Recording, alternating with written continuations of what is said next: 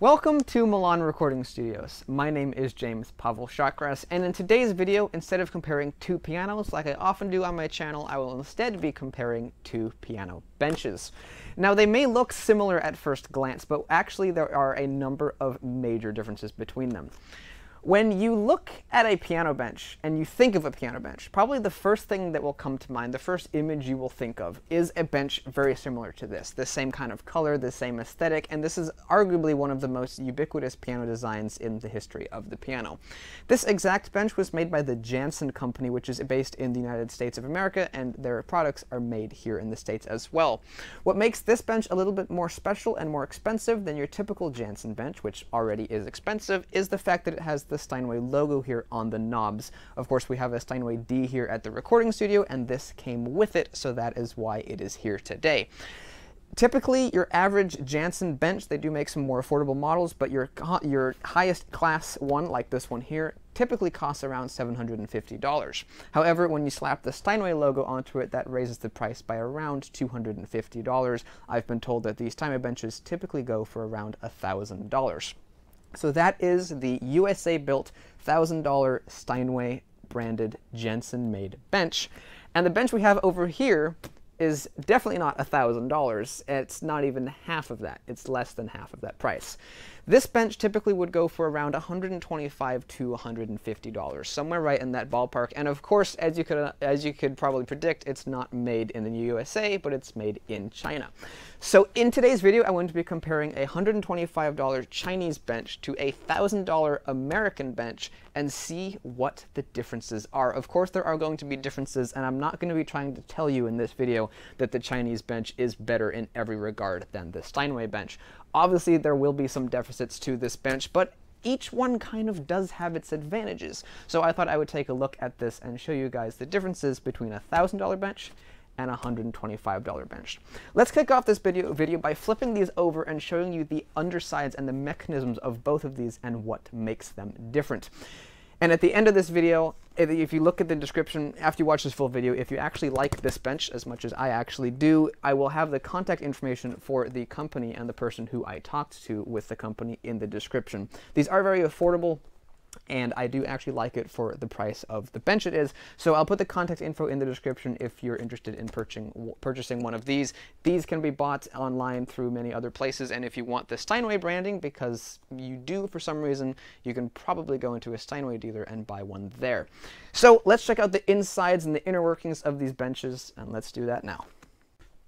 So this here is the inside of the Janssen bench, and as you can see, it's made extremely, extremely well. It's very, very durable seeming, it's extremely industrial, it's made of very high quality materials. You've got a very high quality metal here on the inside that's very solid and very well made. You've also got lots of wood in the construction, although this top panel, bottom panel, whatever you want to call it here, appears to be chipboard. However, the sides here of the bench are solid wood, and they seem to be very nice wood as well. And the legs, of course, which you can see here, are wood as well. But probably the most impressive thing about it, though, is the metal construction here for the mechanism. As you crank this little dial here, you can see that it is shrinking, and that means that the bench is actually getting taller. And if you turn it the other way, you can see that the mechanism there is slowly expanding, and that is meaning the bench is getting lower to the ground. The advantage of that is it gives you really, really fine control of the height. So if you really want it to be precise, it's going to be doing a good job. But of course, if you want to have a radical change in the bench's height,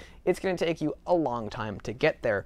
Another advantage, though, about this particular bench is just the extremely high quality construction, although you do definitely get what you pay for when it comes to piano benches, because again, this particular bench costs $1,000.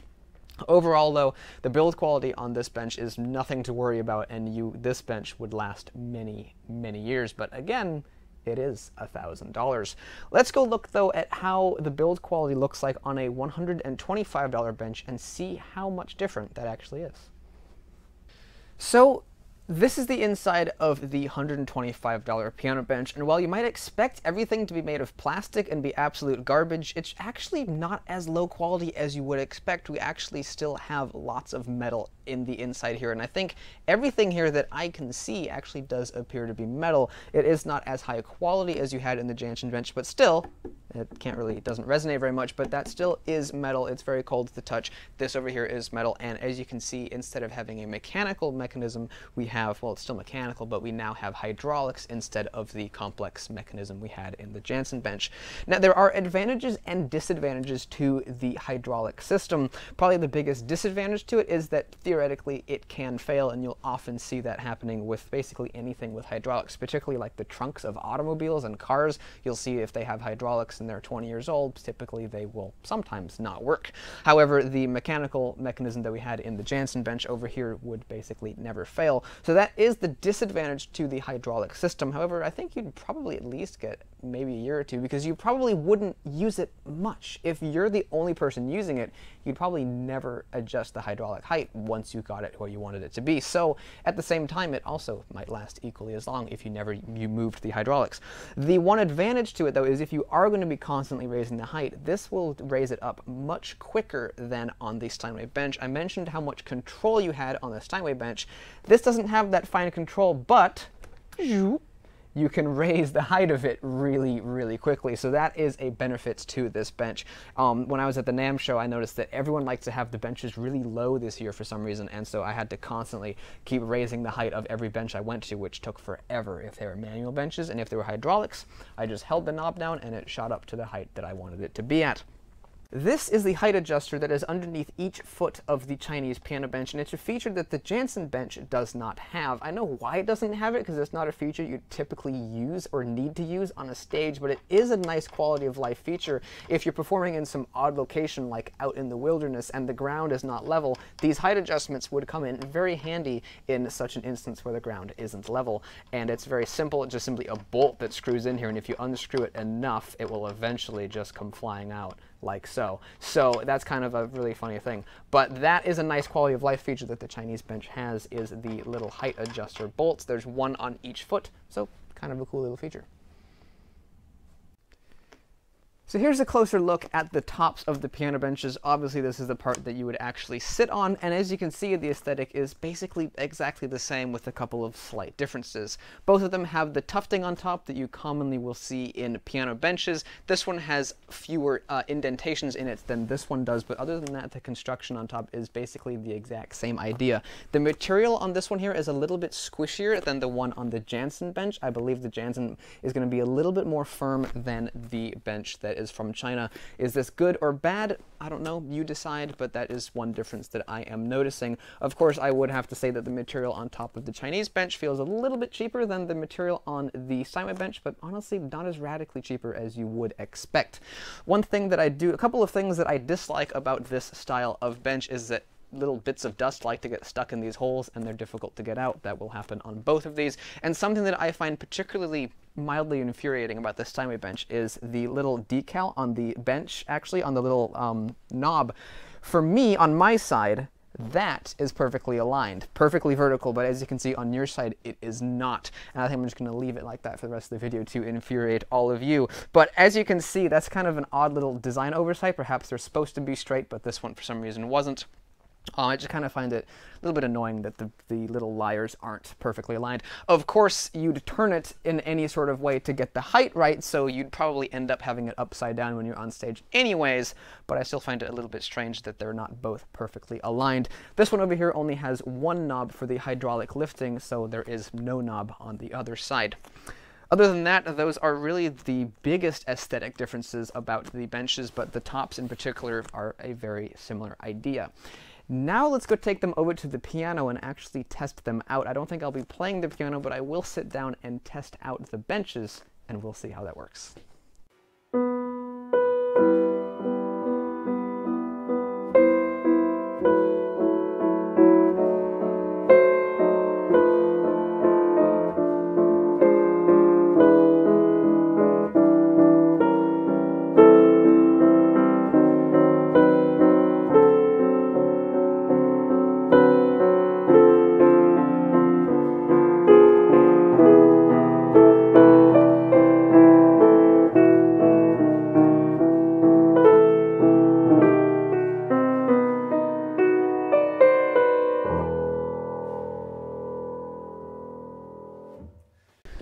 of you who have made it this far into the video, that's a little excerpt from a Chopin piece that I'm thinking about using in my videos when I go out on location and test out pianos. It's the kind of a piece that needs a good piano to play it, and it needs to be played with a lot of expression to really get the most out of the instrument. Let me know if you guys think that would make a good addition to my repertoire of piano test pieces.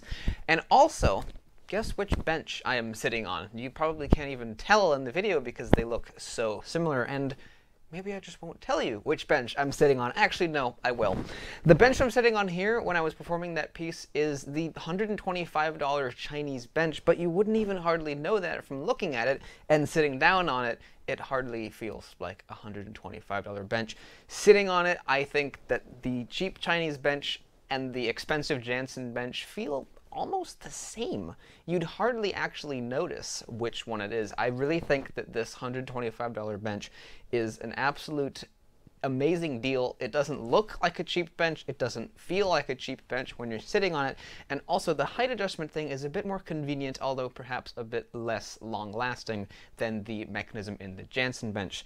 The mechanism in the Jansen bench is definitely a time-tested and true way of adjusting the height. It probably will never fail. This one here probably will eventually, especially if you use it every day, but it's a lot quicker. Watch how fast it goes up.